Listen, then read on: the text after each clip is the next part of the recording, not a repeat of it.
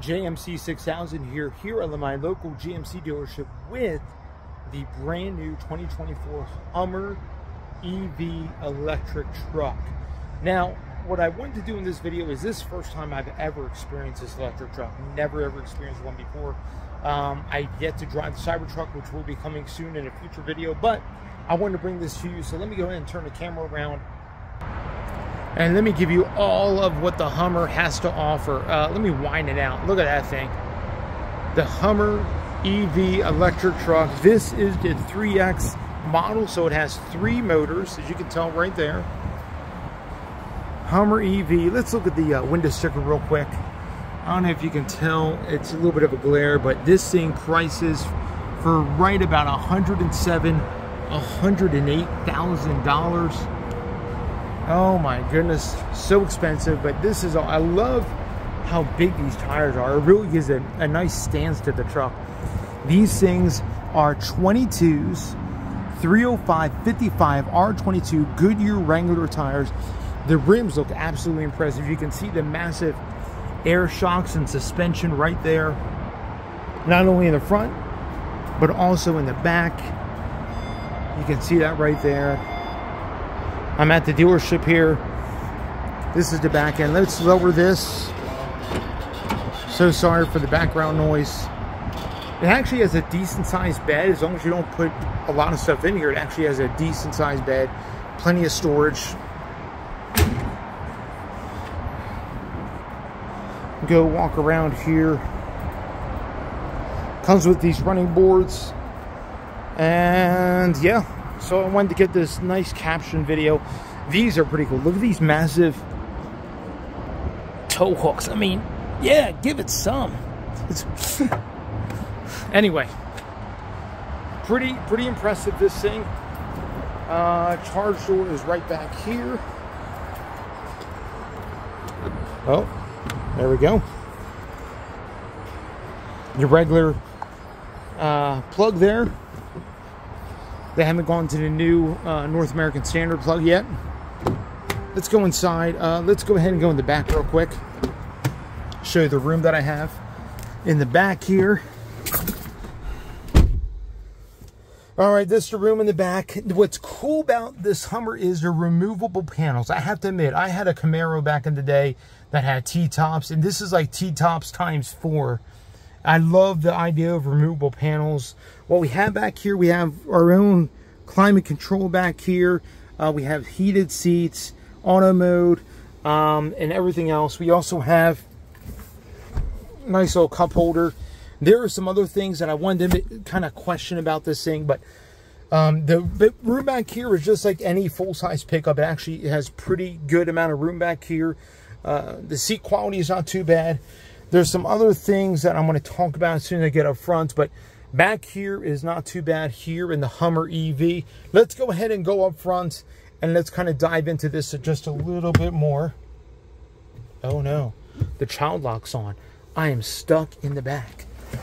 How could this be? Oh no. Okay, you know what? I'm going to hobble myself up front. Bear with me. All right, I made it up front. Good thing I didn't catch that on camera. All right, awesome. Here we are in the front of the Hummer EV. Now, what I wanted to do is kind of go over the quality and what you actually get for almost $108,000 in this tri-motor Hummer EV. Let's go over the interior quality, but I think as you look at things at first glance, things look well built. I mean, you look at the quality of the dash, everything else about this. I mean, all the switch gear looks nice. You know, the power locks, the windows. A lot of this is just standard pure GM fare with the window switches, the door locks, all that. It does have Super Cruise.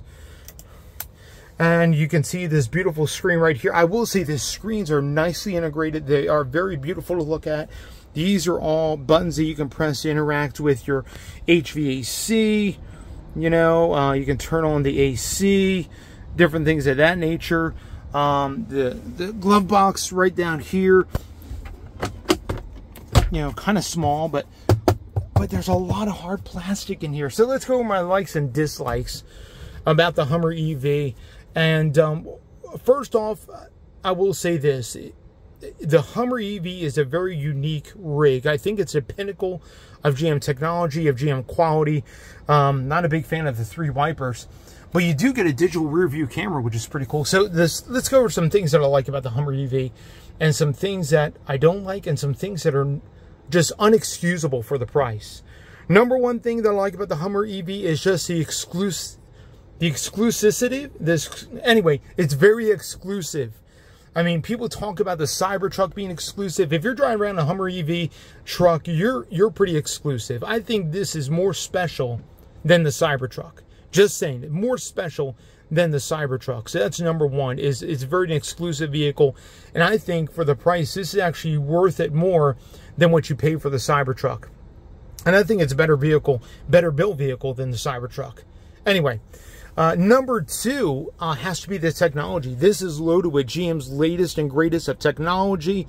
I love the screen in here. I forget what size this is. It looks like about 15 inches maybe, or maybe it's about 13-inch screen. But anyway, the technology is cool.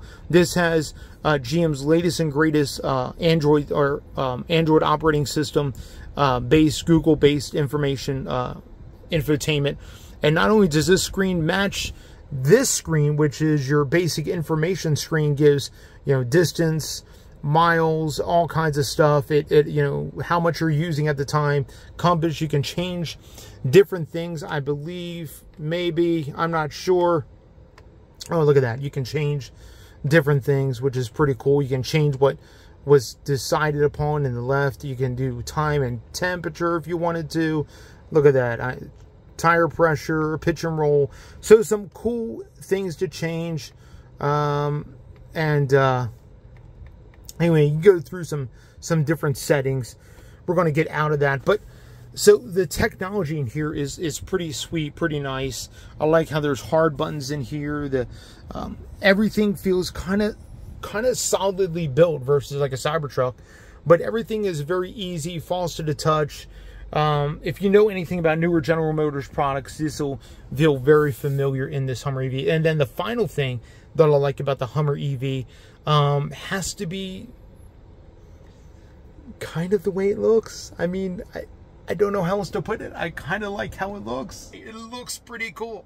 I like the wheels. I like the tires. I mean, the 22s are big, but they make this vehicle not look small. It makes it look massive as it is. And I really do kind of like that. Now, is this going to be energy efficient? No. Oh, dear Lord, no. It's the epitome of flashy, in-your-face, everything else. But anyway, we go over some things that I don't like about this Hummer EV, and then some things that are absolutely atrocious. Number one thing that I don't like about this Hummer EV has to be the usability of it. And what I mean by that is, it's not very practical as a truck. I mean, yes, you can put some payload. In fact, we're going to look at the payload, but there's some things that it's not very usable. You got a smallish bed, and there's no midgate. Man, if I'm going to have a truck like this, like the Silverado EV, and I want a midgate, where's my midgate, GM? The Hummer EV should have a midgate, but it doesn't. So that's number one. I want some better usability. I do like the frunk, though. We'll have to go and look at that frunk, but I do like the front. Number two thing that is kind of a miss with the Hummer EV has to be some of the integration of different things. And what I mean by that is there's some nice things on one end, but yet there's some misses on the other end, and things could be better integrated. Like this screen could be better integrated. This screen, as nice it is, I shouldn't see that right here. What in the world? It should be better integrated. Things just look like they're just stuck on there, and everything else. These handles, I mean, they seem beefy, but I think they could be better integrated. I'm just like, come on, GM. Let's get some better integration. The shifter is just annoying. Oh my god. And anyway, that's probably my third dislike, is just this annoying electronic shifter. But of course, every EV has that. Every EV wants to do that. And the driving dynamics of this thing are absolutely horrible. It drives the way it looks. Big, oafy, and just, it takes up the road. It drives atrocious. Yes, it's fast.